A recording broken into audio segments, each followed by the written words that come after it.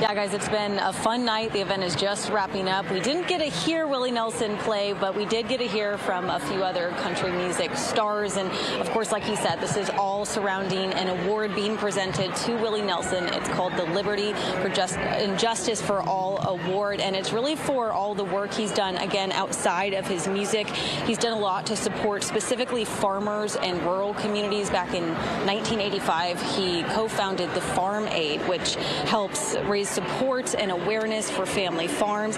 And proceeds from tonight's event will actually go to a newly formed endowment fund. It's called the Willie Nelson Endowment for Uplifting Rural Communities, and that will also help fund research that's focused on sustainable agriculture as well as food security, natural disaster recovery, all for rural and farm communities. Hello? Can you hear me over there? First of all, this is an incredible honor. The LBJ Foundation, I love them all, everybody involved, and I really do appreciate this award, and I'll always cherish it, and thank you all for being a part of it. I'm glad you're here.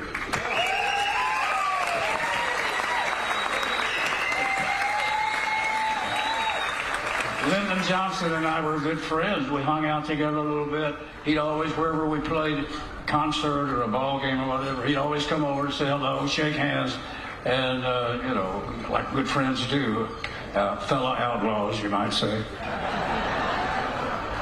And our motto was, if it ain't broke, break it.